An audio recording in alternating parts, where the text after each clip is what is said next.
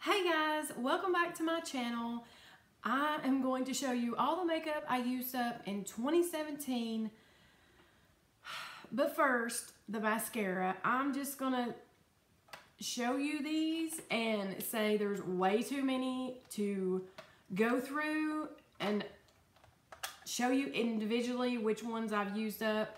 There's some primers, there's a ton of mascaras. I don't waste time on bad mascara, but I do use, I have 3 or 4 open at any one time. This is just ridiculous.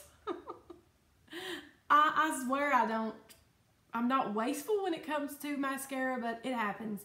I'll have the total number that I use up in the description box because, I mean, mascara, I don't know. I feel like with mascara, it's real personal, and there are some that I like better than others, but it's not worth me going through showing you each one and talking about it or whatever. So let's just start out real quick with the setting sprays. I used up 2 of these Urban Decay All Nighter travel size setting sprays, or you know, mini ones. Really enjoy this stuff. Definitely would purchase it in the future. Use the Makeup Forever Mist and Fix makeup setting spray like this. I feel like it gives you more of a dew or a glow, so I don't necessarily think I'll purchase this, although I feel like it works really well. My skin's combo oily, so I don't really have a need for that. As far as primers, I used the Hourglass Mineral Veil Primer. I love this, but you have to work it into your skin for the magic to happen. This is the Becca Backlight Priming Filter. Really love this in the summertime for some reason and enjoyed it. I wouldn't purchase a full size, but I do enjoy using those samples. The Makeup Forever Nourishing Primer. I like this. It's a lot like the Marc Jacobs Coconut Perfecting Primer. More like a, it's moisturizing, kind of like a moisturizer primer type deal. MAC Prep and Prime Skin Base. This is okay. I'll use it if I get a sample, but I wouldn't buy the full size.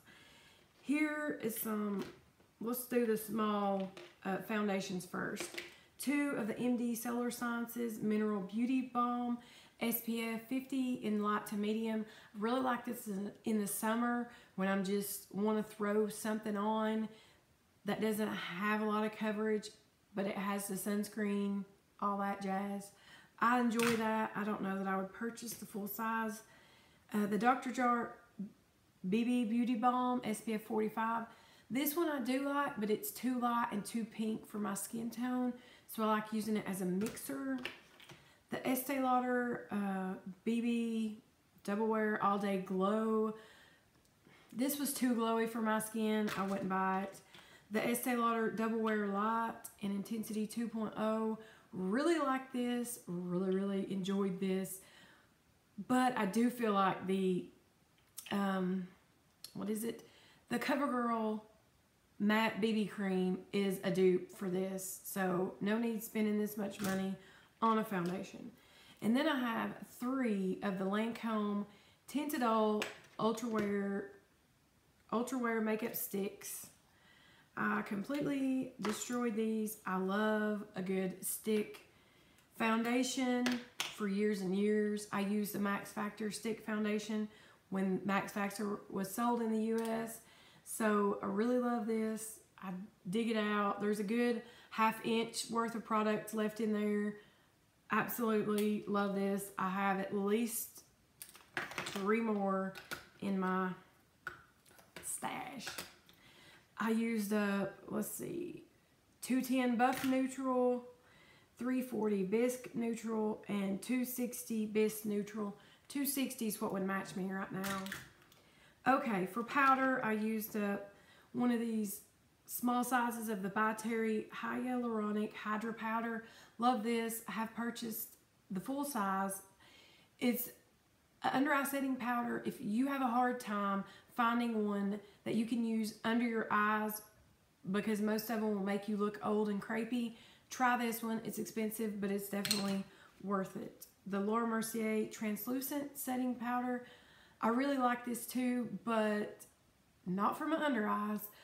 For the rest of my face, it works just fine. The Smashbox Photo Filter Powder Foundation in the shade 2. This is busted. I love this. I used every bit of it, enjoy it immensely, and I have repurchased. That was the second one I went through, and I have another one. For concealers, I used the It Cosmetics Bye Bye Under Eye Illumination in the shade Medium.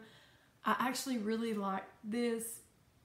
Surprisingly enough, it's thick, but you warm it up with your fingers. You just use a little, you pat it in, and I feel like it fills in your fine lines. Doesn't really crease on me at all. The Sephora Bright Future Gel Serum Concealer. I really enjoyed this. This is a great dupe for the Urban Decay All Nighter. This is in the shade 06. And then let's do these eye primers. I have the Benefit Air Patrol BB. I like that this has SPF, but I wouldn't repurchase. It's not all that great. Daggone it, frizz. Okay. And then I have the NARS Pro Prime Smudge Proof Eyeshadow Base. If you have this and you like it, you can remove the stopper easily, and there's a lot of products left in it. However, I wouldn't repurchase this. I do have a full size, but I wouldn't buy it again. The Tarte, they have discontinued this. The 360 Creaseless Clean Slate Primer. I used like 3/4 of this, but it doesn't work anymore for me. I guess since Tarte's a more natural brand or whatever, it just quit working. I totally dig the Urban Decay Eden Eye Primer. That's my favorite. As far as eyeliners, I have a Marc Jacobs Nudist little skinny eyeliner. I really like this. This is a really great formula for the waterline if you're a nude in the waterline type person. Then I have a full size of the Marc Jacobs eyeliner in Earthquake. If I can get it open. I love these, but if you buy Marc Jacobs eyeliners, you need to use them post haste because they do tend to dry. I do like this. And then I have an Avon Extra Lasting eyeshadow stick in Amethyst. This was a dupe for the Laura Mercier eyeshadow stick in Amethyst. Love this. They don't make these anymore, unfortunately, but glad to have it used up. For brows, I was really surprised how many brow products I went through. I have the ColourPop brow pencil in Dope Taupe. I really enjoyed this. Worked just fine. Really good price. I would get it. I would buy it again. Then I have the L'Oreal Brow Stylist Definer in Brunette. Really love this too. I feel like this is a 100% dupe to the Anastasia Beverly Hills Brow Wiz in Medium Brown. 100% dupe in my opinion. Love that. I'd buy it again. And then I have the Marc Jacobs Brow Pencil in Ash Brown. I like this too, but the ash brown color was really too light for me. But this is a really good formula. It's more of a dry formula. It's nice. Probably wouldn't buy it again though. And then I have the Too Faced Brow Quickie. It was like one of those brow things, kind of like the Benefit Gimme Brow. This one, I liked it really well. It worked good. I don't have anything bad to say about it. It's in Universal Taupe. I would buy it again. Then I have the Essence Make Me Brow in Soft Brownie Brows. This is another tinted brow thing. I like it. Enjoyed using it. I'd buy it again. And then I have a Benefit Gimme Brow.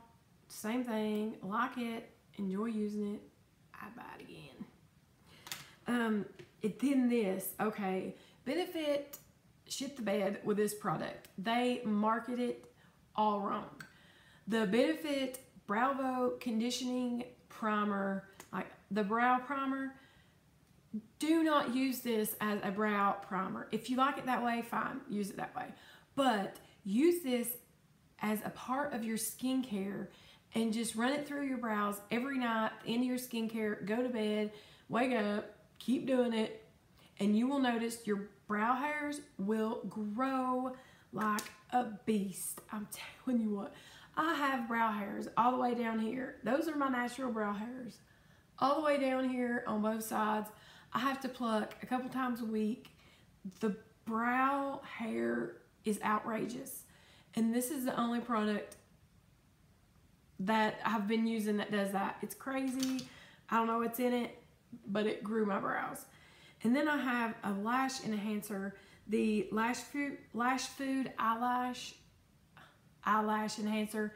This product I got in a kit, a Sephora Favorites, and it made me fall in love with lash enhancers.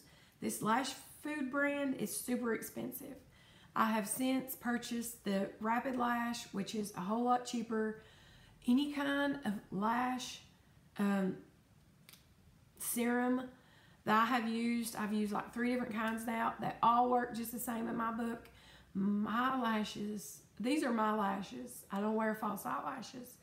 And they are just, psh, come on. Check out my Instagram if you want to see up close photos of me. My lashes are redonkulous. I'm just saying. Toot toot my own horn. I've got good lashes. So anyway, and it's just because I've been using serums. It's really made a difference.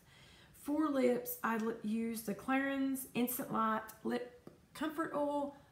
This is such good stuff, you guys. I mean, highly recommend. If you buy anything, buy the Lip Comfort Oil. It's so nice. And it, I bought the full size, and honey, it doesn't, put it on before bed. You wake up, your lips are soft and luscious. It's not sticky.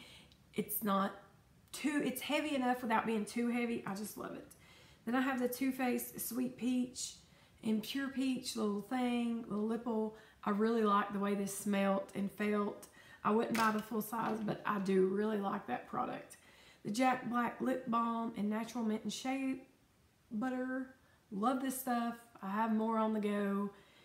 It's really great. And then I have the Dior Lip Balm Revitalizer, whatever. My voice is going.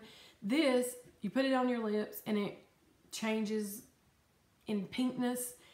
I love the way this feels. It feels so good going on the lips. But I want to keep putting it on because it feels so good. But if I put more than one layer on, I get like really hot pink lips. If I put one layer on, it just kind of brightens my own lip color. I like this, but I wish, they have more shades of this now. I wish it didn't just keep on getting pinker and pinker. I think I'm gonna have to try one of the different shades because I really like that. And then I have the Tarte Tartiste Latergram lip liner. I used it up, but I didn't really enjoy it. I thought it was kind of dry. That is it. Thank you so much for watching. Please like and just subscribe if you want to. I love you guys. I appreciate you so very much, and I will see you real soon. Bye.